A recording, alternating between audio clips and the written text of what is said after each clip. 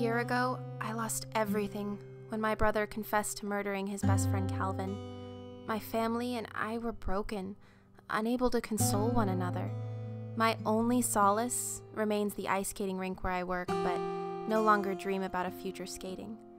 When I encounter Calvin's younger brother Heath on the side of the road, everything changes. I need someone to talk to, and so does Heath. No one else understands what it's like. My brother, alive but gone. His brother, dead but everywhere. Soon, we're meeting in secret. In the place of his anger and my guilt, something frighteningly tender develops.